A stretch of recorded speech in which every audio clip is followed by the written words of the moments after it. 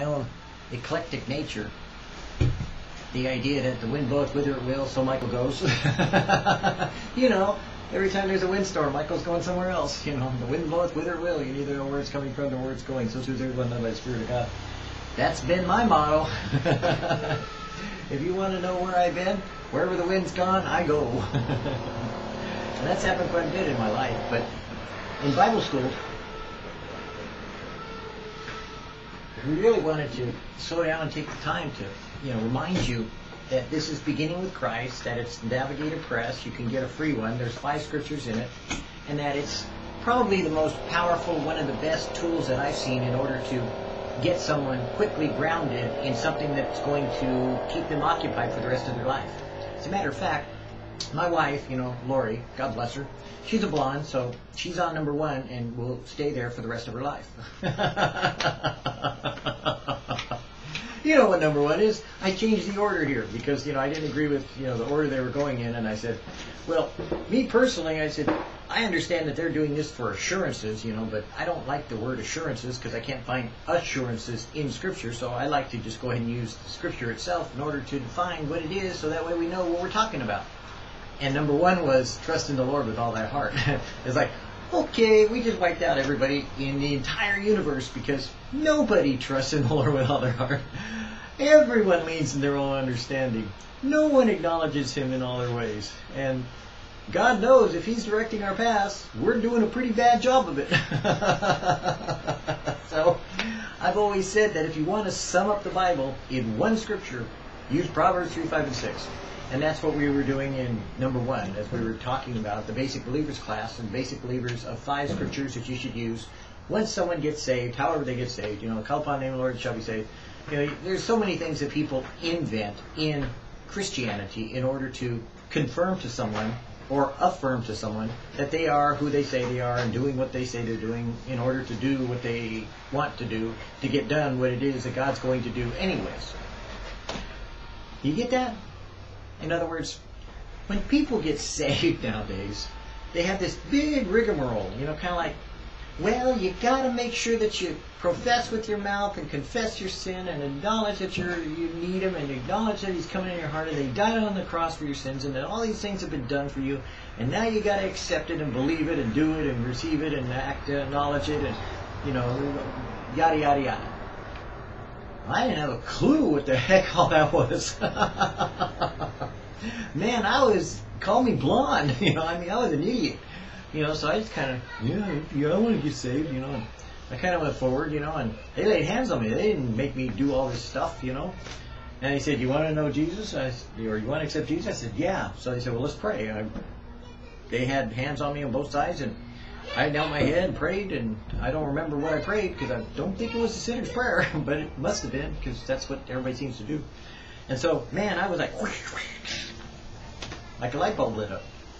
And God only knows what those 2 guys prayed, but, one of them was from, Calvary Riverside, so, hey, it was Greg's church, so must have been right. Be careful. Now, we look at the real background of Christianity and we see that no, there isn't always been this sinner's prayer that people get saved with. People that come to Jesus come to Him as they are. How that process begins and when it begins is between the Lord and His Holy Spirit, because it's the love of God that draws men to repentance. And when a person decides to choose to follow God, we don't honestly know an exact day or date. We make that declaration based upon some action that a person takes, but the real truth is God was working on me a long time ahead of that. I already know that. And if He wrote our names down in the book of life long before we were even born, then you just kind of got signed, sealed, and delivered on the day that you think you got saved. So if you got saved and you don't think that you had the right formula, don't worry about it. We'll take care of it. Just in the meantime, do Proverbs 3, 5, and 6. Trust in the Lord with all thy heart, and lean not on thine own understanding, in all thy ways acknowledge Him, and He'll direct thy path. And we showed you how, like in the first psalm, the first proverb, you should, sit down with somebody and repeat it back and forth and play a game with it. Don't get so serious. Don't be too carried away. Take 1 scripture per week. Just kind of let them read it, understand it, apply it. Explain it to them to say, who do you trust? Do you trust in the Lord? Do you trust? and make them answer according to the Scripture, because that's always best. Answer Scripture with Scripture. Who do you trust? Trust in the Lord. So who do you trust? You trust in the Lord. That's always the answer. See what I'm saying? So those are the parts that you do, and that's what we're going to do in number 2. It's funny how that rhymes. You think I'm wound up on caffeine or an energy drink? Not! If I had caffeine or an energy drink, I'd be wound. I'd be talking a mile a minute. But you see, I was a network engineer, so I can revert back into talking a mile a minute twice as fast as those guys that are on energy drinks. And I might outlast them. Oh well.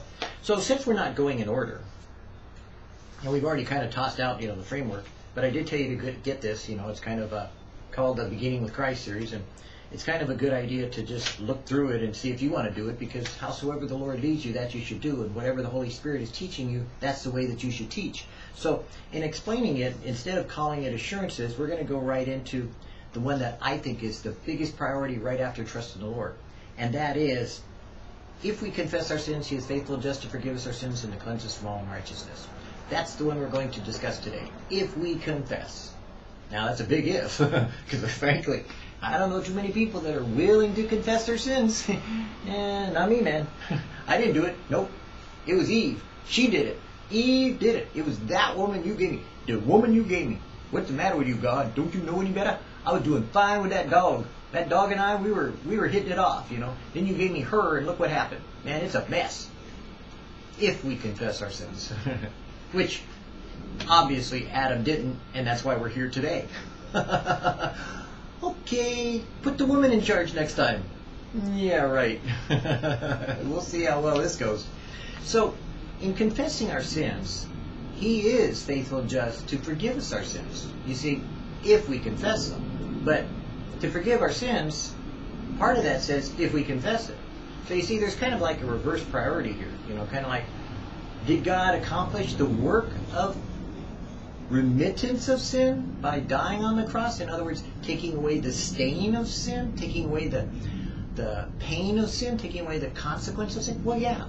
But acknowledging it in life is something that we are required to do by God in order to have that applicable means of His salvation working in us to accomplish being set apart so we don't sin anymore, or less sin than what we did before, because if we continue on in sin, we're going to hell in a handbasket.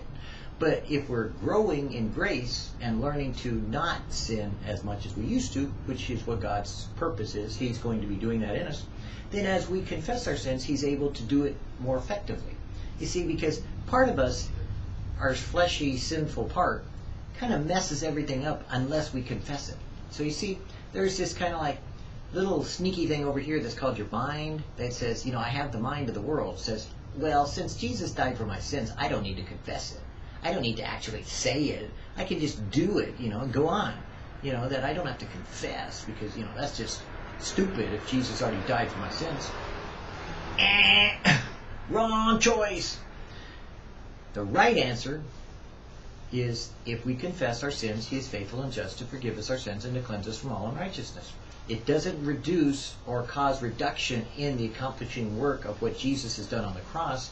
It does reduce and cause accomplishment in our flesh, which is warring against our spirit, to cause us to not be changed from glory to glory into the image of the incorruptible God, because we are still harboring sin in our mind, because our conscience, if it be guilty and it condemn us, then greater is He that is in us than our conscience. But at the same time, it hinders the work of the Spirit that's in us, and that work of the Spirit needs to be accomplished, that He would present us faultless before the Father with exceeding joy. And looking out the whole story, you just figure out, well, God's doing it, but He wants me to do my part. So that's the way to put it simply. You got to do your part. So when you want to grow in grace, you want to grow as a baby Christian, or you want to grow as a Christian at all, then you need the first one, trust in the Lord with all thy heart, and you can go back to the video and see it. And then the second one, if we confess our sins, He is faithful and just to forgive us our sins and to cleanse us from all unrighteousness. So, getting into it, what we're doing is we're getting people to actually answer. Remember, we were going to say how you could sit down and do this? You just have 2 of these, you walk around, you got it in your pocket, and you pull them out and you go, hey, have you studied the next one in the series we were going to do? Remember, we were talking about, growing as a Christian, beginning with Jesus, and by the way, shameless plug. How I just an aside. Shameless plug that I want to put in for selling you a book. I don't sell books, but we're going to make one called Beginning of Jesus, because I think that I would like to do one of these a little better. So call me crazy, but a long, long time ago in a faraway land called Klamath Falls, before there was any Calvaries or any type of fundamentalist Christians, because technically there wasn't a vineyard, there wasn't a contemporary Christian to be seen. But I was there. And there was a church that was kind of dynamic at the time. It was kind of like really moving in the spirit in some ways. And it was called People's Community Church. And they had this really cool little discipleship book, that the pastor went through. And man, when I was going through it, I was like, hey, this is pretty cool. I'm going to use this. I'm going to, revise it, because the pastor has some kind of like, from a denominational point of view, he has a certain perspective. But for me, it was like, man, this is really a good idea. So we're going to present one. I'll write it, I'll get it, put it out there for you. You can have it free, PDF it and then print it, and you run around teaching everybody everything they ever need to know in a short lesson. Because after all, I'm married to a blonde. I got to make it simple. Keep it simple, silly. Or was that stupid? Well, So, getting back to it, as you would be carrying one of these, you just pull it out and you say, hey, here's a table, here's lunch, let's eat. And then you go through it. Now, me personally, I like to bring people to eating, because they'll keep their mouth shut, usually while you're talking. And then while you're talking, or you're trying to interrupt, you're busy with food in your mouth, so you don't interrupt them. It kind of works out pretty good that way. It's called a Jewish kind of mindset, you kind of think of these things, It works pretty good, because as soon as, like in a normal, like Shabbat setting, if you were going to do something crazy like that and interrupt somebody would pass you another glass of wine. Another wine, wow, okay, well, Oneg Shalai. Oneg. That's joy. But the point is that in sitting down and eating, you get a chance to fellowship and to talk to each other. And that's what you should be doing, relating. You're actually binding yourself together in the spiritual realm, that you're becoming one in the Spirit and one in the Lord. Where two or more are gathered, there I am in the midst, Jesus says. So when you get together with a new believer, especially, they're going to rub off on you, because you're probably cynical and gotten all bitter and better and think that you're righteous. And you actually find out that little born-again Christian that just got saved is probably closer to God than you are. I want some of what they got. I want that little new wine, that they've got. Because it might be better than my old wine. So enjoy it. Have fun with it. Believe it. And do it. And so you'll be going into the number 2. So when you take the number 2, you always, as we said in number 1, look at the scripture that you're reading. Because when you make that eye contact, that visual identification of the process with which a person is learning, then what you're doing is you're actually giving them an example to follow, so that when they see you looking at the Word, and they realize subliminally that they should be looking at the Word too. So instead of looking at you as being the teacher, they're looking at the Word as the Word teaching them by way of the Holy Spirit inspiring them. So you see how that works? Yeah, you got it. No problem. Just remember, don't look at what they're wearing. Don't comment on some stupid thing, about, you got to have some, visual technique of talking about how wonderful they are, and how, you want to reinforce them in some worldly wisdom. Trying to mix in, the world's ways with, the inspirational speaking engagement kind of Toastmasters thing, and trying to apply it to your newfound liberty to be in Christ. And now you're going to be a disciple, or you're going to be this mega pastor, and you got to make sure that you got your suit on, and you're doing all these supernatural, weirdo, throw up things, in order to convince someone that just a poor Christian wants to get saved. The poor person just wants to know the truth and wants to be set free, and they want to know Jesus. And my golly, you've gotten all carried away and trying to be religious and trying to be holy and trying to be something you're not. So don't be what you're not. I mean, if you're holy, okay, then put on your robes, and go do your thing, And if God's brought you somebody to teach this with, be holy to him. If you're righteous, then by golly, turn on the organ and teach them. Dun, dun, dun, dun. Or, if you're just you, be you. If it's your normal thing to, go out and have coffee at Starbucks, then hey, take them to Starbucks, But you take them, not they take you. Not they pay, because, that's not right. But you take them and you go with the Lord, and the Holy Spirit will inspire you with the words that you need to share with them at the time. Don't make it all into some big deal, because if you do, then you're going to confuse yourself. But be as natural as you would be talking about the soap operas or the news or what the baby was wearing when it was born or how many pounds it was. Because you know, if you're a woman, you know all that stuff. I mean, I don't know. I think all babies are ugly when they're born. They look like old men. You know, or they look like drowned rats. One of the two. They go from a drowned rat to an old man, and then finally, once they're about a year old, they start looking like something decent, you know. They finally get some hair, some features, you know, and then I start going, yeah, okay, I got you. Yeah, that's kind of a cute kid. You know, can't wait till they grow up, you know, talk to him. He's bad-mouthing my baby. Boy, well, at least I'm me. You'll never find another me. Maybe someone like me, but not me. And that's what you need to be. You need to be you. Because God made you unique and distinctive and different, and He wants you to relate that unique and distinctive difference to that other person so that they can be who they are. Don't try to make yourself into a cookie cutter and you're going to make this person into what you are. God doesn't work that way. He uses the basics of what He wants to do to make His own dough, and then He raises it up the way He chooses, whether it be a loaf of bread or just a simply cookie, you know, like kind of what you are, you know, chip off the old dough, so to speak. So when you do that, then just be sure to take your little book out, you know, and if you keep the extra one like I told you to last week, or last time that we got together in the video, then you always keep two just in case, and you've got the extra one in case you find somebody to get saved. Or they forget theirs. If they forget theirs, pull it out. They don't cost nothing. This one costs, well, too much. But, you know, you can get some free on the internet. $1.20. Are you crazy? I wouldn't pay that. Thank God I didn't. Got it at a used store. So, when you get into it, you know, number 2, as we said, is, and I know that a lot of people like to use addresses. I don't. I think it's stupid. We invented it. We made it up. But some people like to do that. So you could either flip open a Bible and show them or just read it from here. I would read it from the booklet so that way they're focusing in on it. But you go into, if we confess our sins, He is faithful and just to forgive us our sins. He is faithful and just and will forgive. Got to pick the version I like. One side has King James. And if we confess our sins, He is faithful and just to forgive us our sins and to cleanse us from all unrighteousness. And so you work with Him. 1 John 1:9, by the way. It's in 1 John. Almost everything's in 1 John, unless it's in 1 Corinthians and John. So out of 5, that's not bad. Sort of. Okay, maybe not. Anyways, in confessing our sins, you want to, first of all, get the person that memorizes it to practice it with you, to see if they've got it memorized. If they do, great. If they don't, then you work it through, and the steps of memorization are simple. You work it like a song. The way you remember a song is the way that you sing along. Because if you repeat it 3 times, you will seek it. And then you'll go along and sing it like a, you know, whatever. Just rapping, I don't know. I'm making it up as I go.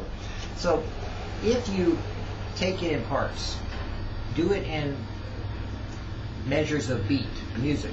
And some of you that sing already know what I'm talking about. But you don't have to, you know, do it in some rap way. You could just go, if we confess our sins, if we confess our sins, if we confess our sins, if we confess our sins, if we confess our sins, if we confess our sins, yeah, if we confess our sins, yeah, if we confess our sins, hey, if we confess our sins, yeah, if we confess our sins, hey.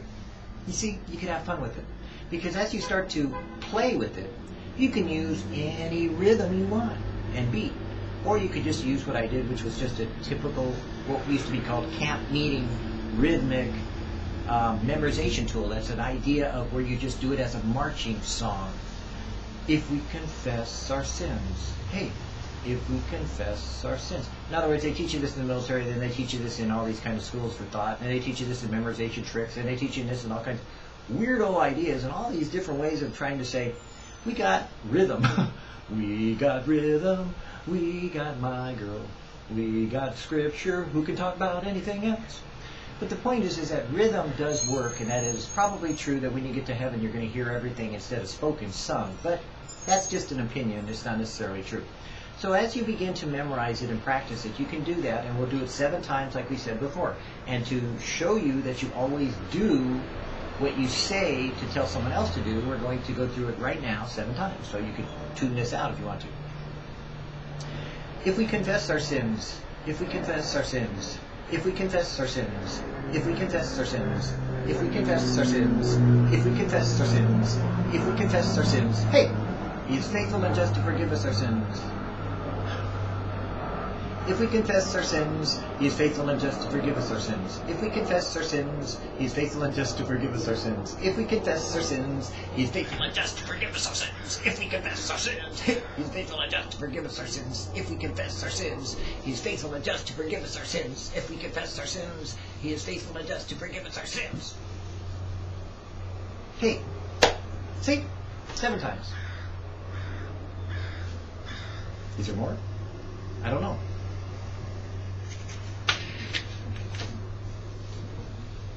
Did I forget some?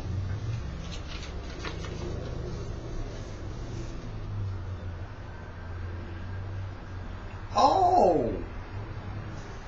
If we confess our sins, He is faithful and just to forgive us our sins and to cleanse us from all unrighteousness. If we confess our sins, He is faithful and just to forgive us our sins and to cleanse us from all unrighteousness. If we confess our sins, He is faithful and just to forgive us our sins and to cleanse us from all unrighteousness. If we confess our sins, He is faithful and just to forgive us our sins and to cleanse us from all unrighteousness. If we confess our sins, He is faithful and just to forgive us our sins and to cleanse us from all unrighteousness. If we confess our sins, He is faithful and just to forgive us our sins and to cleanse us from all unrighteousness. Dude, it's it. You got it.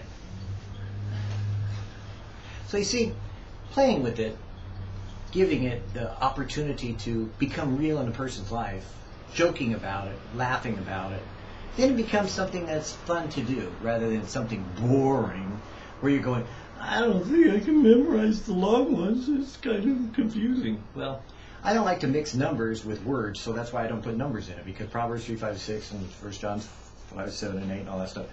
And when I first studied it, at a home pastor's Bible class, then yeah, I memorized the numbers. And then I studied it later and realized, forget that.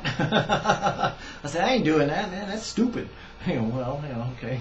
For some people it works, so if you want to add the numbers, you can work it into your own rhythm. But I won't.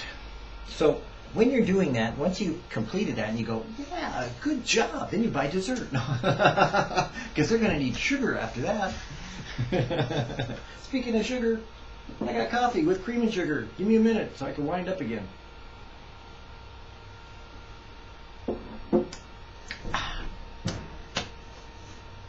Man, I got to cut down on the sugar and the cream, maybe the coffee too. Ain't gonna happen. It's either that or Pepsi, and I do both. So the next step that you would do in this, as we mentioned in the first one, was that you would begin to ask questions back and forth so that you practice with each other, so that way the person who you're sharing, teaching, relating this material to would also learn how to share, relate, and teach that material to, so that way you've made a disciple as quickly as you have taught them how to move on and understand what if we confess our sins, faithful, just forgive sins, comes from all righteousness means, and why they should do it every day of their life, because they're going to sin every day of their life and they're going to fall down 7 times. And as Peter said, how many times if my brother comes to me and asks for forgiveness, should I forgive him? He says 7 times. He says no, 70 times 7. So you could probably count on sinning about 490 times a day. But if you don't keep track, that 491 will get you right sent to hell. No, it won't. Maybe.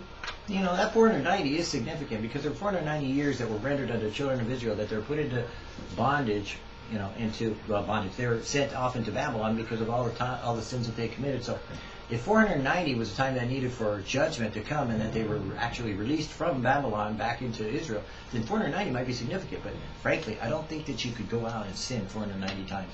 Maybe you could. Maybe you're an expert at it. Maybe you're a master of disaster, and you really are good at that kind of, occasion. But I don't think that you would come back to your brother and ask him 490 times for forgiveness. Because if you sinned against one person 490 times, they'd kill you. About the 3rd time, bam, man, you're done. Dude, you got like 6 more times, and then I hit 10, and that's it. I'm wiping you out, because you're just, stumbling yourself. 490 ain't gonna cut it. So anyways, as you learn to share that, you can add your wisdom that you've learned along the way with your personal life experiences. So in discussing it, the first thing you say is, if we confess. So what is it that we should confess? And the answer is always our sins. You don't say, well, we should confess what we've done that day. That's not the answer. You see, the answer is the Scripture. Because you're trying to reiterate the point of Scripture answers Scripture in context of Scripture. I call that item specific. In other words, the item itself specifies itself what itself is for. Item specific. It's called IS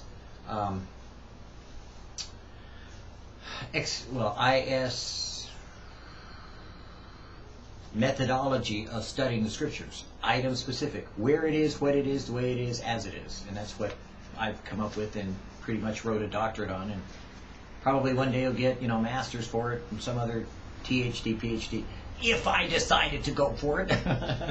But no, I'm not. I'm just decided that, I said, well, I've looked at exegetical, I've looked at the way they do this, as far as the pragmatic, as far as the allegorical, as far as the symmetry, and all these other 13 or 14 or 20 different ways that theology school teaches of how to interpret Scripture or how to apply Scripture or how to read the Scriptures and how to make it real and applicable, in hermeneutic and homiletic. But then also in Judaism we have our own with the drash and the, all the different methodologies that are within the rabbinical way of interpreting it. So I said, man, if they could do it on that side and they could do it on that side, then I could do it in the middle.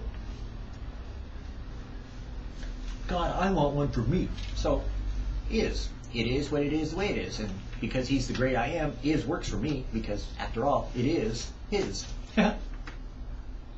Too simple? I don't know. I may be a little wiser than you think. I may have gotten it from someone. Can I get credit, God?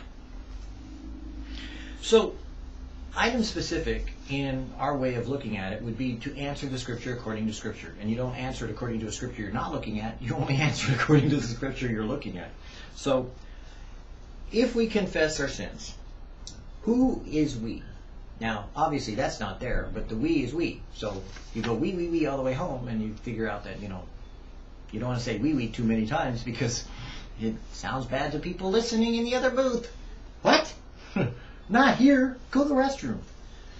But the point being is you could ask that question too, so you make sure that you identify that we is, and then you just use your hand judgment. We, you and me.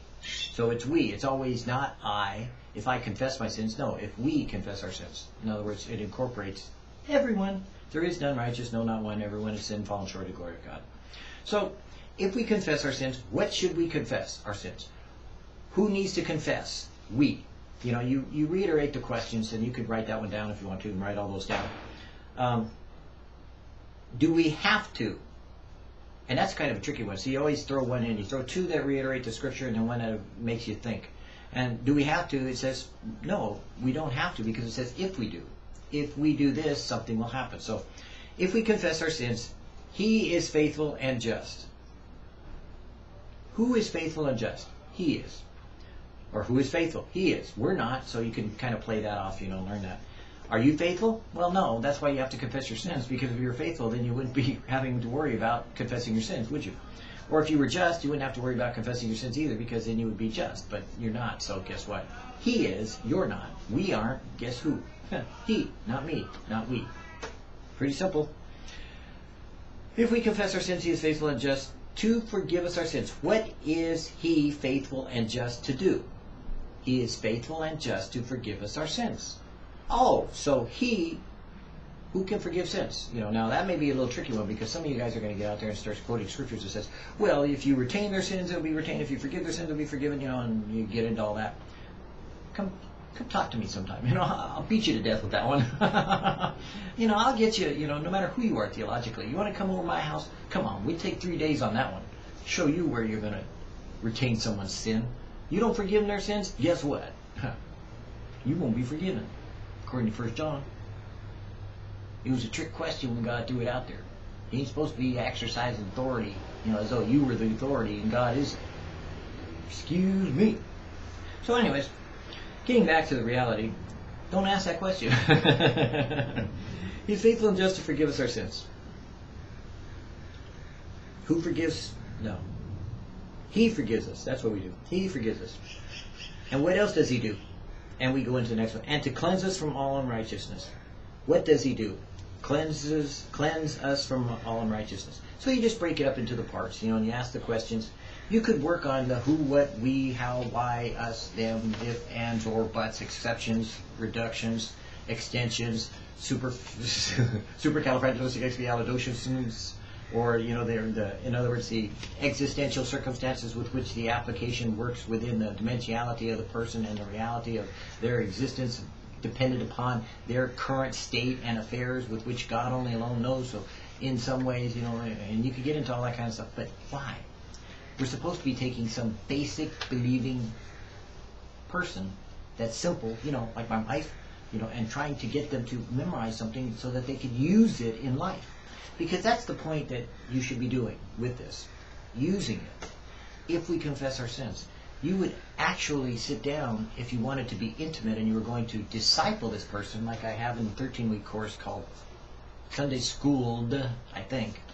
It's either called Bible Taught or Sunday Schooled. I'm not sure. You'd have to look on the video, Google video, and then you could see there's a bunch of them, and figure out which one it is. Because I'm not going to look it up right now. I'm just like somewhere in there. So the point being is that when we go through the 13, I think it's Sunday School, now that I think about it, because 13 weeks, and that sounds like a Sunday School lesson, so it's like Sunday School, because Bible Taught, I think, is something else. Yeah, Bible Taught is on the doctrines and the dogmas of the church and the doctrines and dogmas of the church according to the Christian Life Study outlines that I have in my open Bible. So I'm using that as teaching and relating dogmas and doctrines, basically, of the church. So that's kind of our other series, kind of like, you want to play around with that? Hey, that's what we're doing. Got to get it out there so everybody knows we're talking the right stuff, and saying the same thing, because we've been there, done that, and had to, listen through it too. So that we know what we know, because we really don't know what we think we know, because we only know as much as we thought we knew, but because we think we know, we have to relate to each other in a way that we think we know each other, because we really don't, because about the time someone falls down, then you realize that they didn't know it quite as well as you thought they knew it, they didn't do it as much as they thought that they knew it, so instead of doing it the way that they said that they did something that they didn't do, which wasn't the way that they thought that they knew that they would have done if they hadn't known ahead of time that they were going to do what they did. Try that on for size. Pooey. That twisted my lips up. And that's how twisted they get when they do that. But the point is that in Sunday School, in the 13-week lesson that we're doing, then you would be intimate with the person. You'd say, are there any sins that you would like to confess? We could pray together and, share one to another. And you could possibly become a discipler at that moment when you start getting real about your sins, to say, look, I'm having a real problem with pornography, I've been just like, camping out on the internet, and man, every time that I go on there, it's almost like it's calling my name, and I just jump on a website, and there it is, and I just can't resist, it's like, I'm just attracted by the lust of the eye, No, I'm not. It's like, it's a naked woman, like, that's interesting? Ugh. Let's get real. Come on now. Art, you go to an art museum and see better, I think. When's the last time I've been in a national art museum? Oh, well. Anyways, when you live around art, and artistic communities and all that kind of stuff where you're a 60s brat, it's not all that attractive. It's kind of like, well, sometimes wearing clothes is more of a temptation than something wearing no clothes, Because frankly, naked is just naked. That's all it is, And doctors have to deal with it all the time. And nurses and people that cut up bodies and all that kind of junk. It's like, yeah. Good. So the point is that when you do confess your sins to one another, as you were using that scripture, then you would, like in that discipleship, only do it if you're willing to invest and commit to that person with your heart, soul, mind, and strength. Meaning that you're willing to lay down your life for them, as well as knowing that they may react to you in a adverse way because you're bringing intimacy into something they may not be ready for. So you have to kind of go with the flow of the Holy Spirit and sensitivity, adjustment to where that person is at and what they're ready for. But as you are willing to open up and just lay your cards on the table, such as you are, then they feel more comfortable so that they can, because ye which are spiritual ought to bear the infirmities of those who are not. So you begin to take that undergirding role of being a servant underneath them. You come under them, not over them. You don't stand on top of their head and start beating on them and telling them what they did wrong. You know, they start telling you what kind of sin they're in. You don't go tell them how to fix it. You confess it. That's it. It doesn't say to fix it. It says just confess it. That's it. You don't go working on it. That's God's department. Then, if they ask you something, you pray about it. You always let God lead according to what He says, not according to what you think. You know, no, wrong. So, number 2, we're done. You know, that's beginning with Christ. That's how we do it. This is how we do it, do it. This is how we do it, do it. This is how we do it, do it. Or that's how you'll do it. Because if you will commit yourself to sharing those 5 scriptures that we are doing, you know, and realizing that God is the one who's working to cause that person to memorize, to apply, to invest in their soul and mind that beginning with Jesus kind of attitude, then they're going to be assured that they will move in the right direction, that they can walk down the path without tripping over their own feet, without stumbling over someone else's legs that are stuck out there like an old Christian will do. You know, just trip them up, see if they can make them fall. You know, or like some cynic will do in order to try to see if they're even really a Christian. But rather, it begins to ingratiate them in the love and the caring aspect of what God wants to do with that person's life. Because you have taken the time outside of your schedule to care for that person. Because you should never do this if it's a class. If it's just a class to you, get out of it. This is spiritual truth and reality. This is the fact of what Jesus said. In the beginning was the Word, and the Word was with God, and the Word was God. The very words you are saying are life. It is Jesus. And as much as you're treating that person with respect, care, loving honor, and cherishing that person to bring them into the body and blood of Jesus Christ and the family and becoming one with you as a brother and sister, then you are treating Jesus the same way. And as much as you've done it to Him, that person, you've done it unto Jesus, the Son of God. And so as you share in a caring way, you're really kind of like just taking Jesus and wrapping your arms around Him, because Jesus is in that person. And you just got a chance to talk to Him in real life. Isn't that cool? Go out and do it, man. Just kind of like, you know, if you're a rapper and a trapper and a japper and, you know, whatever you're going to do, you know, if you're going to do your thing, bring it. Or if you're going to check it, check it. Or if you're just going to share it, just share it, you know. I mean, you're just going to have fun with it. And that's the main and most important thing to remember in those 5 scriptures. Have fun with it. That person just got saved. You're rejoicing still over the birth of a baby Christian. 5 weeks is still plenty of time to just be happy that that baby is still just rolling around and not waking up in the middle of the night, not pooping their pants, not peeing the diaper, not yelling and screaming and wanting to be fed. But it's 5 weeks of just loving on them and let them enjoy the fact that they just got saved and they entered into something they have no clue what the heck they just did. So rejoice with them and be glad. For this is the day that God saved them. And He is confirming that salvation in this process, that it would not be just seed that fell on bad ground, or seed that fell on the pavement, or seed that fell someplace where it wouldn't germinate and become a planting of the Lord. And because you've done that, O gardener, then God will bless you and cause fruit to grow in your life.